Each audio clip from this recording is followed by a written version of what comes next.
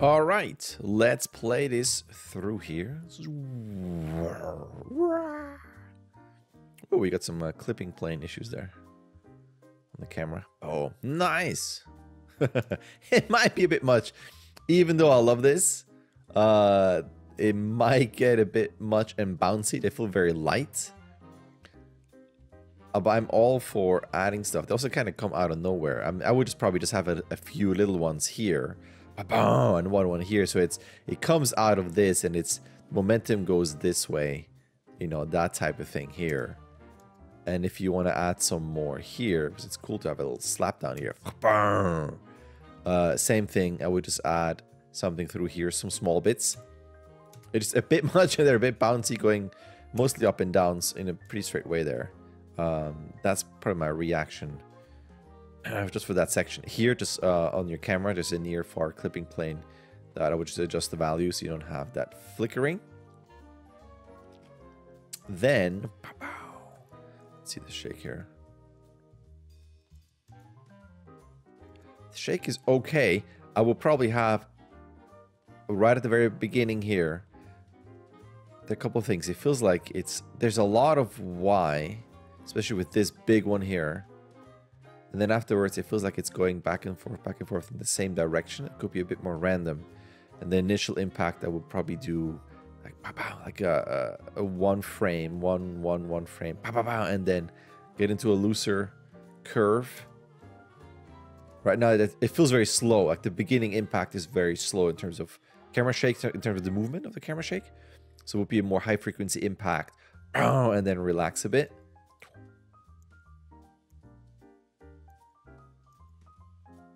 And I'm not sure about that ginormously huge Y rotation here. And once we're back here, it's better. It's just a bit more high frequency there. I would not have that big pop over there. Cool. Let's look at the animation here. It's cool. Cool.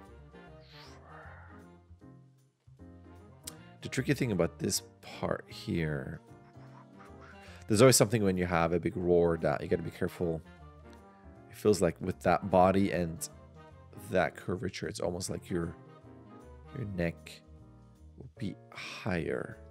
There's something about the body here and then the head here giving this bit of a slump. That being said, yeah, there's something right through there where it feels like if that's the body, you want to go higher. You have that kind of feel to it. There's something slumpy through here.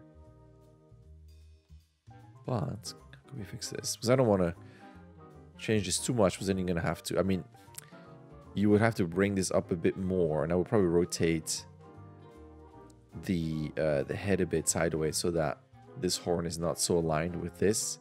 Maybe that's I'm reacting to it as well, giving this that kind of look. So if you bring up that horn, so rotate the head around so that the horn is higher, and you get some negative space so we can see that line a bit more. That might be helpful. Well, it just pretends, because I'm looking at this here, right? You got that body line like this, but then the neck is down here. It just feels like it's doing this, as opposed to a bit more of a nicer, streamlined go around here, right? That neck section has a nice line. But if you do that, you're just gonna have to tilt up. So I think that's nice. That's very nice here. And then here, as you open the mouth here, I would translate that head up so that, you know, you have the body and then the head. So it doesn't feel like it's this, but it feels more like if that body has an upward feel to it, that everything goes into that. So it's more, see this line here, that everything has kind of that feeling of going upwards. Now, once you do that, like I said, the head will be way too high. So it might just work that through here you start tilting up, which might not be too bad. And then you got the feet, they will be this low. Then you can always readjust and reframe into this, which is cool. I think this could work. If it's a pain, you can always send me the Maya scene and I can do a little camera adjustment if you want. And you can concentrate on the rest of the notes. But I can always give it a shot here. It's totally up to you. That's all. It's kind of the main reaction through here, that there's something that feels just droopy here. And that horn aligned with that neck. Stuff is cool here. That is still a bit slow. I think that the steps here feels like it's really visually trying to take a step here on an invisible surface versus just a bit of a stronger push and a faster move, and not rotating up the feet as much. This feels suddenly like a human walk almost. So probably just don't go as high. It'll give you a nicer silhouette too, so it's not so connected here. And then just have the legs always kind of dangling down, not so pointed up. It's probably my biggest reaction for this section. Through here, that's all cool. It's just that, yeah, that seems it's very deliberate and slow. And here we got that neck thing again, where you have such a nice line, and then this happens, as opposed to go up, and then you bring up that neckline through here. So it's an overall thing like that. I know this will bring up the head too much, but you might have to bring down that neck, that chest bulge a bit, so that upper back part, so you get a bit of a nicer, you know, feel like this, as opposed to the broken up feel there. There's also visually, I feel like there's a up, stop, up move. And what's weird now is, and then it's been a while, I'm gonna have to look at the previous shot.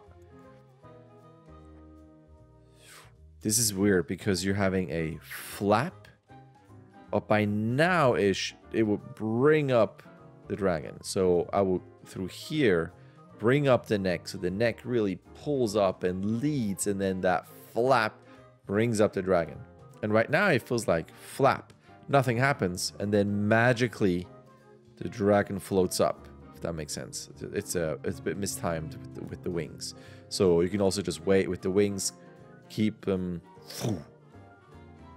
You have already an up move. I mean, you can go up and then restabilize, and then flap here.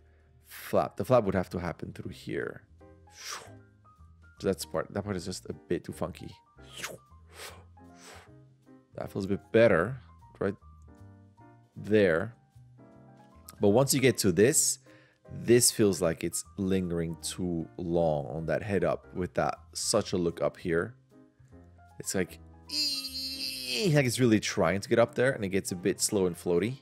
I would just do a bit of a and then relax that head again. So here it would have a bit more of a look down already, kind of looking where it's landing, and then you can have that look over here. And then on that impact, I would swing around that head a bit faster. Right now there's, I mean, if you want to keep that head so that you have that big roar through here, I would just make sure that on that impact, the head would twist over towards us. Those horns will go down a bit, a little bit of a rotation down. So you feel more of an impact in the neck and the head on this, and then that. Or you do, and on this, the head is already here, so that instead of pointing this way, it's pointing this way. And then you just have that. But if you want that energy, then all you would do is, where's my drawing? When it's already here, and you want the same amount of movement, you go, then you would end up just having the neck higher and the neck here. So if that's your, if that's your framing here, just imagine that this part is actually here. You could really push this, which would also give us maybe a nicer look up, or a shape, and then that might even separate the horn again, so that it's not so overlappy through here. If that makes sense. Just to recap, so on that impact, it would move that head over faster, so that instead of pointing this way, the head is looking this way, horns are here. But if that's what you do, then from here to here, there's not that much of a move for roar. So then in order to go further, you bring up the head higher, which might be good, so you don't have those dips, that line here. So it's a bit more of a just a bit of a nicer line of action. So imagine it might be even here, right? And then you got a bit of a nicer flow. And then because of that, the horn will be higher. It might still intersect with this, but worst case, you just go, and on this, you bring down the chest a bit and the butt. So that's just an overall flowy, nicer move with a separated horn. If that makes sense. I think overall, it's definitely very cool. That's cool. The steps are neat. Cool there too. Impact's cool. Just little things here and there. Yeah, just through here. It's just, and there's something, be careful when you have body up like this with the tail down, and then you go down with the head here and the tail goes up. There's something where it feels like this is one piece pivoting off the middle and does kind of a, I don't know what the word would be. It's kind of that seesaw. Is that a seesaw? Whatever it is that, you know, when kids are sitting, imagine the ground is here. And they're doing that. Anyway, it kind of feels like it's pivoting off of here, going down, and then again pivoting off the middle, going down like that. But the main thing here, out of everything, if you had to look at, it's like, man, I don't want to do all of this. I want to just touch a couple things here. This would be the first thing to fix. This just doesn't quite work. The slow look of those legs here, and then the flap with no momentum up, and then the magical float up. So out of everything, this is the section I would tweak first. And then probably this area.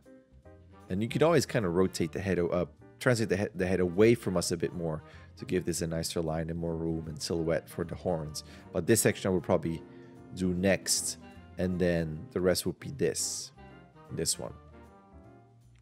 All right, I hope that makes sense. If not, as always, let me know.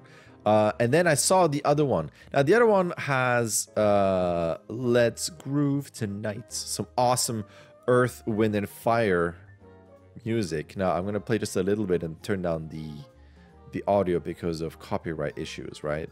Because of... Let's play this here.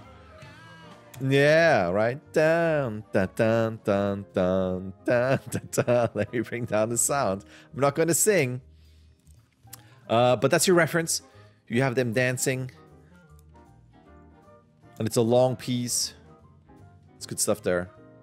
I can't dance at all. Now, this is yours. Again, bring down the sound. Don't want to get a copyright strike. I have enough of these with my acting analysis clips, which I'm going to fix in the future. So with this, again, it's going to bring up the sound a little bit so people can see what you're doing here. Boogie and copyright strike. Anyway, it's just very short. I'm just curious what your plan is in terms of how long you want to go with this. Keep going with the widescreen approach and not a Instagram square or old school TV aspect ratio. My main thing is when you do dances. I mean, it can be all really, really well animated. It's all super cool. But then it's always kind of, it's just kind of movement.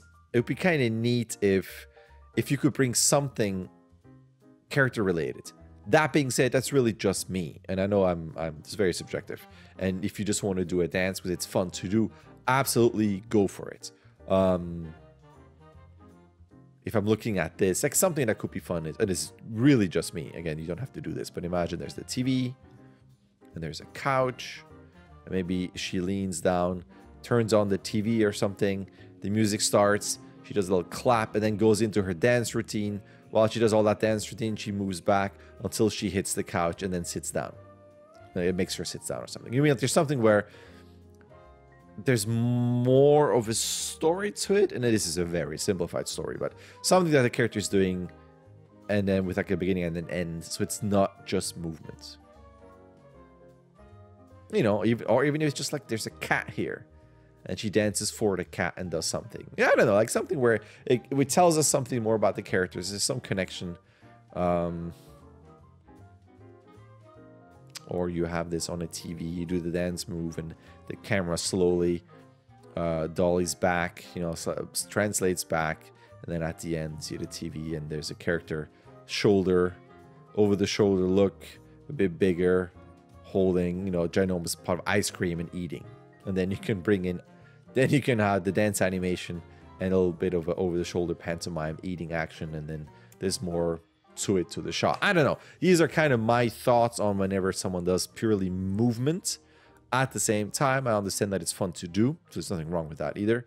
But these are just my subjective thoughts on that. So let's email. Let me know what you want to do. And that's it. Thank you. All right. There's an email. You can sign up. You can start whenever you want. You can submit whenever you want. You get 16 submissions. Either way, a like and subscribe would be awesome. All right. Thank you.